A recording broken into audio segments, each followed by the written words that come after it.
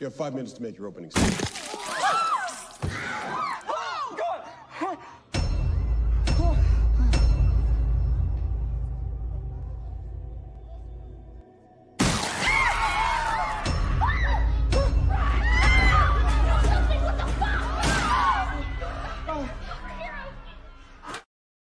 Bulletproof, motherfucker! Please, I have a family, please. Implying that someone without a family deserves to be shot more than someone with a family. And yet this is exactly what a lot of people would say in real life if someone was holding a gun to their head. Sure, it's not a morally accurate statement, but if he said, "Please don't shoot me, I have the exact same value as everyone else," that would be terrible dialogue. Your plan would be? Same as always. Squeeze the till it gives up the next and kill the Listen, Billy, as endearing as your colorful grasp of Skip. Congress. Please. What a bunch of corrupt they are. I know you think being from New Zealand makes you extra cool, but before you start insulting our shitty government, maybe pay attention to how your own parliament treats Maori folks. The point is, all governments suck. I mean, you're correct in this sin. All governments absolutely do suck, but that's not a sin of this episode. Seriously, you just agreed with what Butcher said and then gave it a sin. Person to call me a Mr. Butcher. I'm starting to think it's like a badge of honor. Timid and dealing where I come from, love. This is true, or at least I hope it's true. Skip. It might look bizarre to us, but this is the correct amount of digits for a UK-based mobile number, including the country code. So here's a sin for the poor real-world person whose number this is and the 25 missed calls I gave them, pretending to be Billy Butcher. And here's a sin for you making this unfunny joke that nobody laughed at. Well, nobody with a decent sense of humor, that is. We know someone who might know the full picture. Who is it? Like you said, we're gonna have to trust each other. She's talking about Vogelbaum, but why does it have to be kept a big secret? I mean, it's no secret he was the CSO for Vaught, and if Mallory told Senator Brain Blitzer who she's talking about, couldn't Congress just subpoena him? And more importantly, do I get any points for spelling subpoena correctly? Look, I know Mallory just mentioned trust, and you take everything you hear at face value without reading between the lines, but the clear implication from this scene is that Mallory doesn't trust Newman. Man, I guess there's a pretty hard line between being bulletproof and being smacked in the face with a pole proof. Notice how it takes many whacks to knock her out while she's also being weakened by the gas grenades?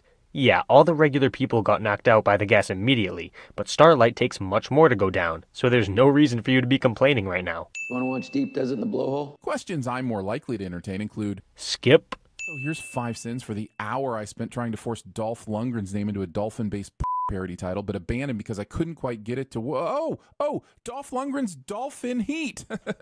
Damn it.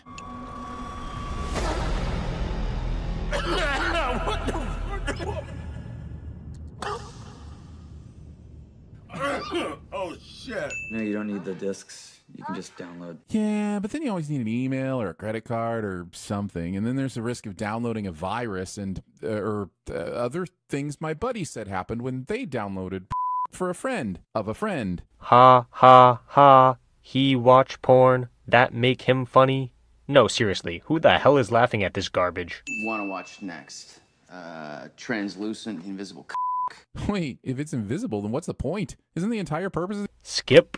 You know I was a prodigy? Why? Did Paramount cancel you too? Discount Jeremy makes a pop culture ref. There's gotta be something, right? Like a secret entry? No, there doesn't. My house doesn't have a secret entrance. It's not like the state of New York City planning department compels you to have a secret entrance in case of jailbreak. Okay, but Vought Tower does have another entrance. I mean, if you provide a valid reason for why that's a mistake of the episode, I'll agree with you. But so far, you've provided nothing. Maybe 1 or 2. 1 or 2? Why are there any? Do emergency exits not exist in your world? Do service entrances not exist too? I mean, do you want to be the cuck, or do you want to be the guy who f***s the wife? Wait, but in this colorful metaphor, isn't the wife in question Starlight? Yeah. What are you struggling to comprehend this time?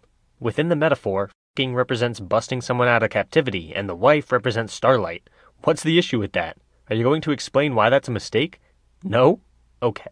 No, he hasn't got much time. Not my problem. That's yours because you stayed with the Have I ever asked you for anything?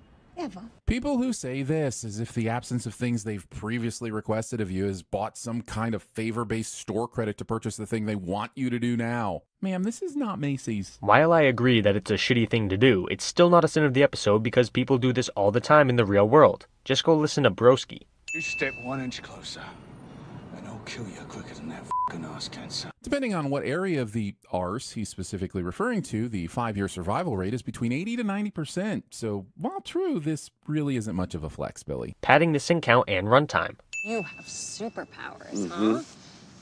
That makes you very, very special. Telling a child something they were born with makes them very, very special. That's how you wind up with a brat like Timmy in The Secret in M2. Discount Jeremy makes a pop culture. I brought you something just to make up for all the shit I used to do to you. I can't work out if this is a genuine apology or if that goldfish did something to piss off A-Train and this is revenge. Okay, and what's this in? Me and Mr. Marathon used to sneak college girls in this way. Vought Tower, home of the Soups and no doubt a ton of dirty secrets, should be secured like fucking Fort Knox, and they walk in through a vent? At what point does a secret entrance become so fucking obvious that it's relegated to just entrance? There are a few issues with this critique. If the show was supposed to be a super serious drama or something, I would absolutely agree. But it's a satirical show that makes fun of superhero media, so this could easily be chalked up to an example of that.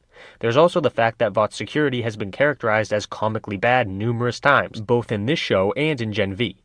No matter how you slice it, this isn't a mistake of the episode, although I don't really blame TVSins for thinking it is. Either still in the system, or we're about to be swarmed by guards with AKs. Yay, finally some action. I mean, there's no way he's still in the system, so we're finally going to see some shooting and souping any and boom, bitches! Why would he still be in the system? Again, satire and also the way Vought has been characterized. Not to mention the fact that he was still working for a Vought subsidiary as of very recently, and they don't know what happened to him yet. So are you into any things that, you know, kids are into? Yeah. Like, NBA 2K? PewDiePie? Wait, if PewDiePie exists in this universe, that probably means YouTube exists, which means maybe, just maybe, TVSins exists? I sure hope not. I was raised the same way as him. You were kept in a cage behind glass, dude. This kid has his mom right next to him, full run of a huge house, and fucking Legos. These are not even remotely the same environments. Obviously, that's true if you take what Homelander says at face value, but you have to take the show's context into account, which seems like it would be pretty obvious for people who watch shows for a living. Anyway, Homelander is referring to being sequestered in one area for your entire childhood without a father figure. The next two sins in a row are both just pointing things out on the screen. Did it ever occur to you the pain you cause sorry bastards like me? Oh, really, Butcher? Your pain? Not the pain of Rebecca after being sexually assaulted or the hundreds of families that have suffered because of Homelander, but your pain. That's what Vogelbaum should really atone for. This is called characterization. Butcher has become blinded by his rage and hatred. He's allowed his self-pity to overcome everything else. That's not a sin in the episode. As I said at the beginning of this sin, it's characterization. He moved my statue? He's right to be shocked. These assholes took his statue down before removing his access to the building. Discount Jeremy double dips cliche. He has enough time to watch a man burst into flames, ponder it for a few seconds, and disconnect his hand before any security arrives. Where are the guards? On their way from somewhere else? I mean, if the fire alarms are going off, then they need to use the stairs, and this is a pretty big building. Not to mention there wasn't supposed to be anyone in this particular room to begin with. Need his hand. That fake-ass laugh. How the f*** did Black Noir know that she'd escaped and would decide to come to the 99th floor? He didn't. He simply looked around until he found her. How is that so difficult to understand? This fire alarm's been going off for a while now, so what's the procedure when it comes to evacuating Vought's prisoners in the event of a fire? And if the answer is let them burn, why have a f***ing alarm inside their cell? Simply asking this question doesn't automatically necessitate a sin. The answer to it isn't important to the episode because we're not focusing on Vought's evacuation plan. We can speculate on what it might be, like maybe they evacuate prisoners last, but it ultimately doesn't matter, so there's no point in sinning it. Oh, I'm afraid Hugh let our star witness burn himself to death. Let? If Lamplighter was determined to self-immolate, what the f*** could Huey have done about it, whether they were a Vought or not? Discount Jeremy doesn't understand that Mallory is upset right now. Jesus. It took you this long to cut the feed? Yes. What the f*** do we do now? Stare off into the middle distance as angrily as possible, apparently. No, angrier. Angrier. Slight lip wobble. Good, good. Now imagine never getting a chance to make Star Trek 4 and boom, there we go. Discount Jeremy makes a pop.